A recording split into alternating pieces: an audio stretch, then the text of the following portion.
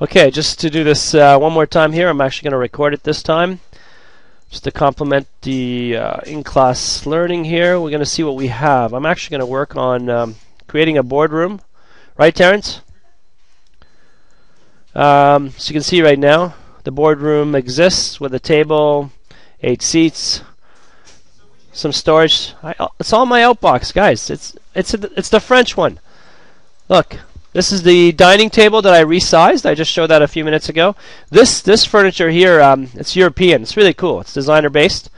So I put all this in, and you guys notice my pocket doors. I love these pocket doors.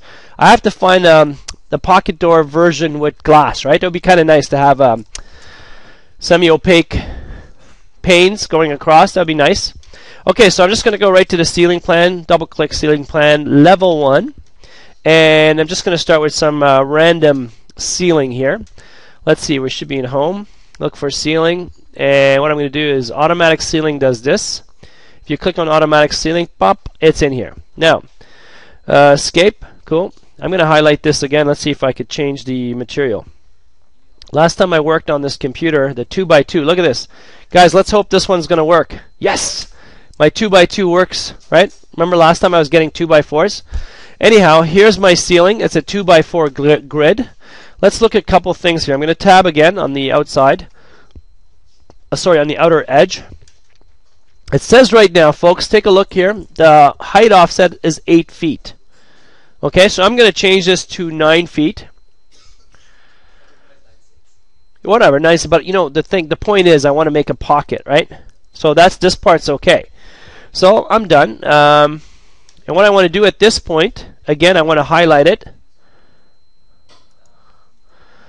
And let's see, let's make a new, actually, let's just go to edit. Guys, watch this now. I have the whole outline of the ceiling. If I select this rectangle tool at this point and create a random rectangle box here,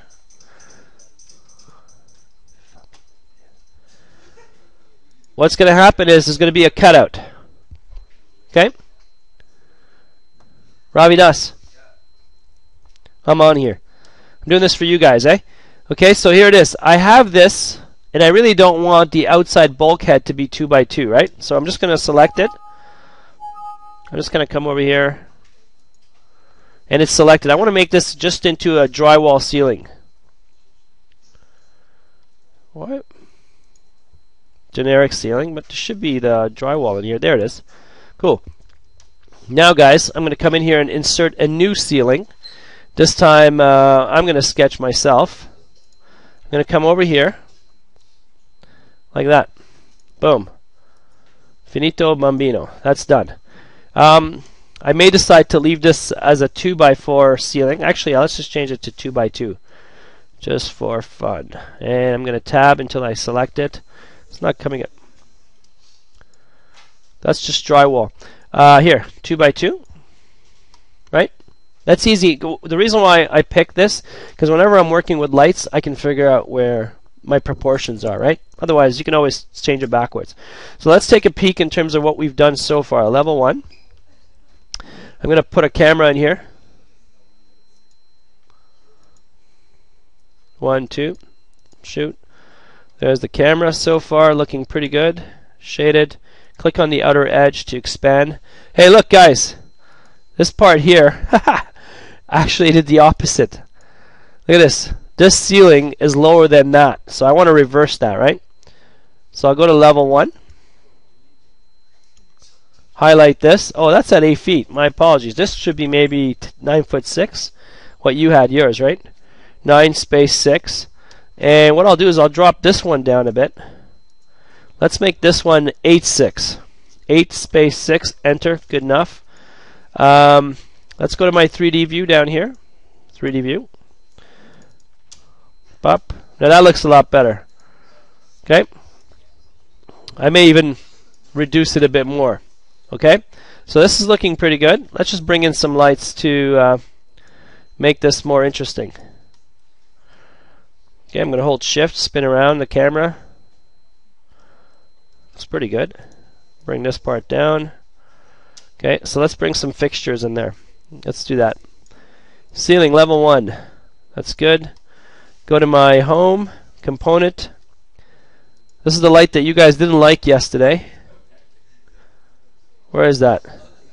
Yeah, but what can you say? You know, like right now, I'm just going to use it because it's really utilitarian. It works. Aesthetically, I could find something better. For now, that's cool. And let's go find some cool pot lights here. I brought the ceiling rounds. Martin, this one's for you. I'm just going to put 2 here. 2 of these ones. These are pretty big, but I'm going to bring the other ones from the normal library. Okay? Components. Place a component. Let's see, what do I want today?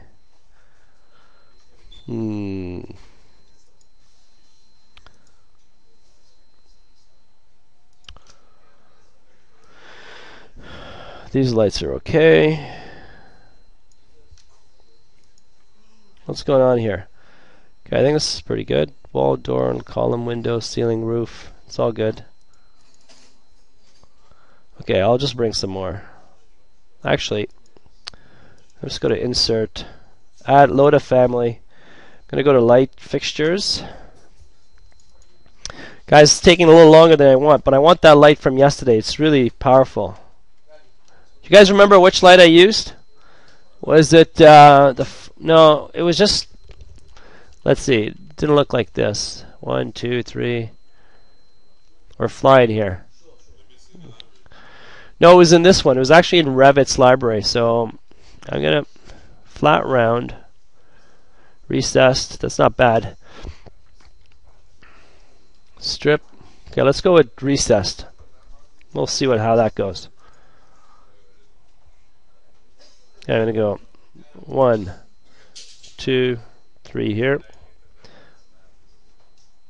1, 2, 3 there, and maybe 2 more on this wall since. Okay, good enough. Escape, escape. Go back. Say again? I think it's you. The air conditioning actually is working for once, which is cool. We'll just take this as it is. I mean, remember yesterday, right?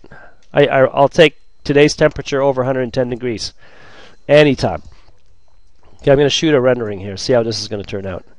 Make sure we have scheme as artificial only. Let's go to a low draft render. See how this goes. I'm going to pause my rendering, I think, until this works. 50.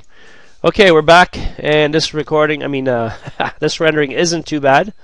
Okay, so what I'll do right now, I might as well add a wall component change for you guys. You asked for this yesterday. Guys, how many of you wanted me to change the material here for the interior? Okay, so why don't I just... Hang on. Let's just do one thing at a time. The ones I make, I can. It depends how... Go for it, yep. I'm just going to add another a camera quickly. And I'm going to change...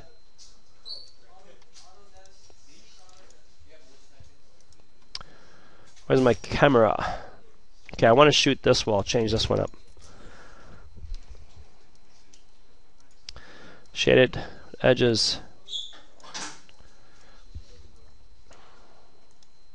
Actually, you know what? I want to change this exterior wall here. I'm just going to hold tab. Boop. That's in. Come over here. Duplicate this wall. Just going to call it New Balian. Okay, that's cool. Let's go to edit. And masonry brick. Guys, I think this is worth reviewing for you guys who want to change the material for the interior. Take a look. Terrence. Kevon. This way. This wall on the interior has a gypsum. That means drywall. Okay? You guys have asked me how to change the interior material. So here we go. Instead of selecting gypsum, for example, yes, you may. Let's change this material to other than drywall, right? So if I come over here, go for, let's say, masonry, stone. What do we have here? Masonry, stone. This is cool. I like this one. It's really warm.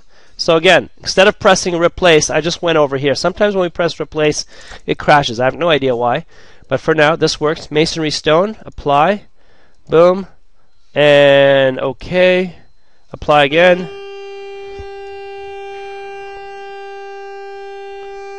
Was that the longest bell, or it was just me? Okay, so I'm just going to change this to hyper real here. Realistic. There. It's happening, right? Do you see how cool that is, guys? This is a lot better. Javarkan, you've got this now happening. Okay? I've got the wall. Got the material there. Somebody close that door, please. Thank you. And I'm going to take a rendering of this right now.